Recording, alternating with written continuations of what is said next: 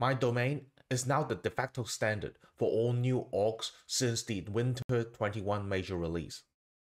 It is also a requirement for all org migrations, regardless of whether you are moving to Hyperforce or another instance on first-party infrastructure.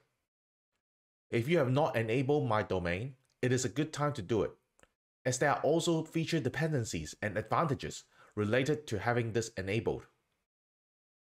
To talk more about it, here's Rama.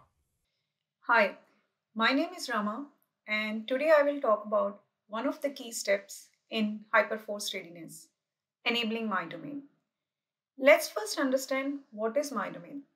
My domain effectively creates a subdomain by adding your company or brand name at the start of login URL followed by my.salesforce.com.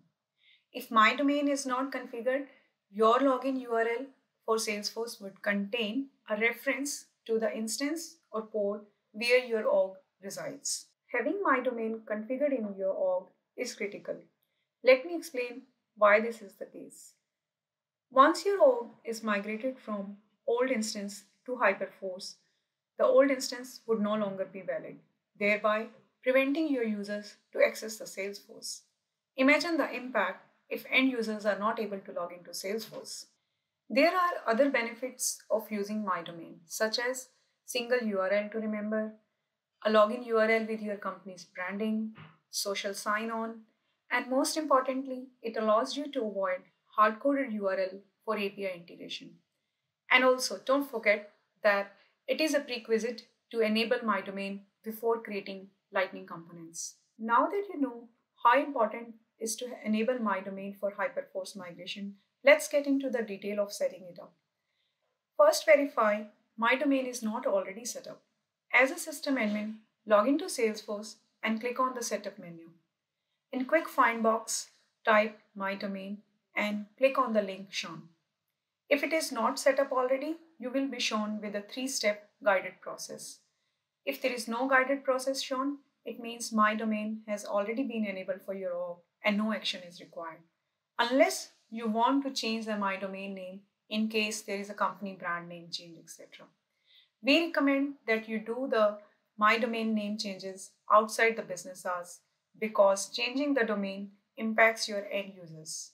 Now, assuming you need to step through the my domain configuration process, either because it hasn't already been set up or renaming is desired, you need to first pick a domain name. To register the domain name, enter the proposed domain name and click on check availability to see if it has already been registered. If the name has already been registered, pick a different one. Click register domain and Salesforce will now provision your my domain. This process usually takes few minutes but may take up to 24 hours. You will receive an email when it is ready to be deployed or tested. Once notified, go back to the My Domain page. Any network related issues are shown with the details on what actions are required. But assuming everything is in order, now you have an option to click on Deploy New Domain in order to deploy it. Before you start testing, we recommend that you update all the URL references with the new domain. After you complete the testing, share the new login URL with your end users and encourage them to update their bookmarks. Once your users have adopted the new login URL, we recommend that you update my domain redirect policy to the recommended setting. Now I want to share some best practices in relation to my domain. Number 1, always test your changes in Sandbox first.